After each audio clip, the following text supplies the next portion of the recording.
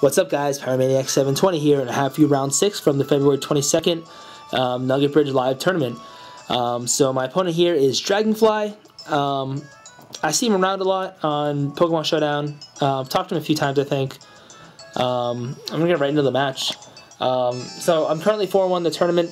I know I only need to win 2 more, basically. If I win my next 2, I'm pretty much guaranteed cut, because even if I lost at 5-1, I'd have a really high resistance. So I once again lead Shiftry and Ninetales because it's been working so well for me all day. And my opponent leads Rotom and Venusaur, which I'm pretty fine with that, I think. I just go for the fake out onto the Rotom because I want to knock it off the field as soon as possible. Because Rotom, it doesn't cause my team problems, but it definitely causes my team more problems than the Venusaur does, especially because I have Mega Ments in the back. My opponent goes for the Sludge Bomb here, and kind of the theme for my day, not in the live, but on Battle Spot, is Shifty getting brought to Sash by Sludge Bomb and then getting poisoned. I can't tell you how many times that's happened to me. I mean, it literally happened 4 or 5 times to me today. It was really annoying. But I am able to get some nice damage off on both Pokemon with the Sun Boosted Heat Wave, which, like I said, has been really nice all day. As you saw, the Venusaur did move first there because I'm assuming it was a Chlorophyll Venusaur. So it gets a Chlorophyll boost before it Mega Evolves. So I sent out Salamence now. There's really no way the Venusaur can stay in here. I think the Venusaur is too important in the matchup. And of course, Salamence threatens it so well. So I figured he's going to switch out or he's going to protect it. And so I just go for the Heat Wave and the Rock Slide, figuring even if he doesn't protect or switch out, Venusaur really can't do much to me. And he does end up protecting, which works out fine for me. So I'm just able to fire off a Rock Slide and a Heat Wave. And whenever I see that animation, I think that it missed, and my heart drops. I mean, luckily Rotom isn't Citrus Berry, which makes this a lot easier. Otherwise, I probably wouldn't have picked up the KO here. But luckily, both 90% accurate moves hit, and Rotom goes down, and I take no damage for the turn. So, you know, once again, things are still looking pretty good. And now Suicune comes in, though. Things are looking a little scarier. I actually ended up misclicking here. I accidentally clicked Protect, and I didn't realize it until after the turn.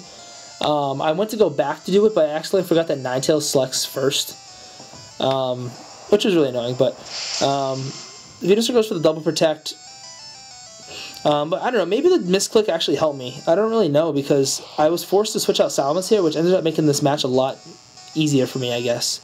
So I switch out Salamence into Scizor. And Scizor is actually going to, that slot's going to be double targeted because my opponent really wants Ments off the field with a Sludge Bomb, which of course doesn't affect Scizor, and a Skull, or sorry, an Ice Beam, which of course Scizor resists. So as long as I don't freeze, you know, I'm in excellent shape. And so I fire another Heat Wave, and of course my Heat Waves are ticking down at this point because I'm hitting Suicune, who, of course, its pressure is bringing down the PP of my Heat Wave. So I'm going to be forced to switch pretty soon. My opponent sends in Terrakion, who ends up going for the Rock Slide, and Scizor avoids it, which is fine with me because now I don't have to worry about being flinched. And I was going to go for the Bullet Punch, but I thought that the Bullet Punch was kind of obvious, to be honest. As my opponent goes for the Scald onto Scizor, which thank God doesn't burn me. So I'm able to fire off a Heat Wave of my own, which is going to do, you know, like I said, it's good chip damage, which is all I want for the Pokemon in the back, especially because now I have Mega Ments in the back, so as long as I can Solid Tailwind, I win. And I do eat the Chesto Berry, so this tells me that the Suicune's probably a Resto Chesto set. So I go for the Bullet Punch this time onto the Terrakion, whereas he didn't protect last turn. I was hoping he would again this turn, and he didn't, so I'm able to pick up the Oko on it. So at this point, it's a 3v1, and all my opponent has left is Suicune, and of course Suicune is now sleeping for 2 guaranteed turns because of rest and no Chesto Berry, because I ate it. So I fire off my last Heat Wave. It's the last one I can fire off, because now I'm out of them. So I do switch out Ninetales because I want to get Solar Beam back, because like I said, I don't want to just be struggling. Might as well save the Solar Beams. And of course I know Suicune can't wake up here, which is nice. So I just Bug Bite once again. And I'm going to do, you know, a pretty good chunk of damage. I was actually really impressed with how much damage Bug Bite was doing. So I just double Edge Suicune here, which of course is going to pick up the KO. And even if it didn't, Bug Bite would have, and Suicune was still asleep that turn. So that was round 6? I think that was round 6. So I'm currently 5 and... Yes, that was round 6. So I'm currently 5-1 in the tournament, so stay tuned for round 7.